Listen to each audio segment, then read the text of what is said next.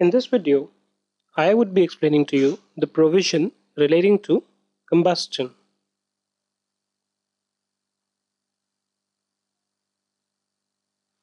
So the first question is, what is combustion? Have you ever seen there are a set of woods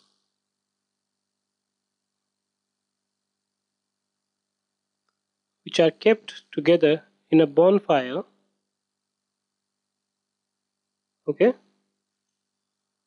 you put in a matchstick here and suddenly the flame starts coming in.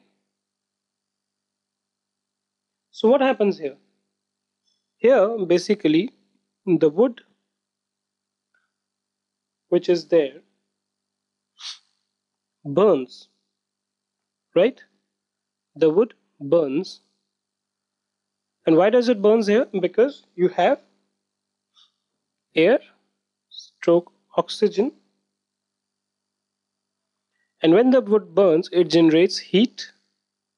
I mean, many times in winter people use this for heating their hands, and it also generates light, right?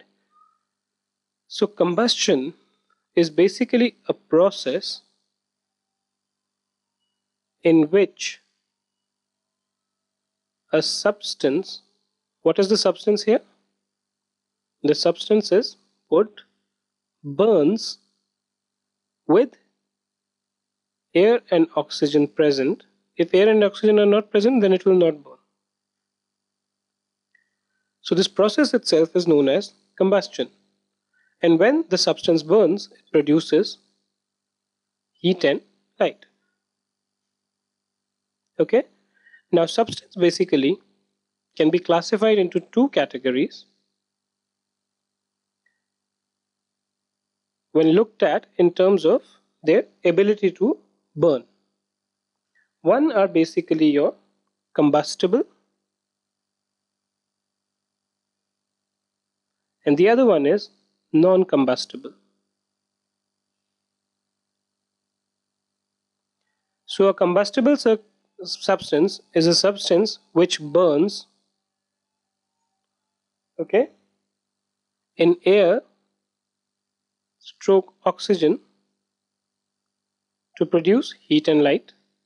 Let's say you have wood, you have oil, you have kerosene, let's say you have paper, etc. And non-combustible are the ones which do not burn.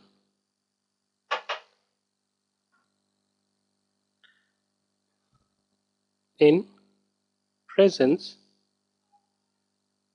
of air, oxygen. Let's say you have something like a sand, okay, then maybe cement. All these we know, irrespective of how much fire you try to give them, they will not burn unless and until you put one of these substance over it, in which case also this will burn but this will not. The color or something may change because of the other factor, but it will not burn.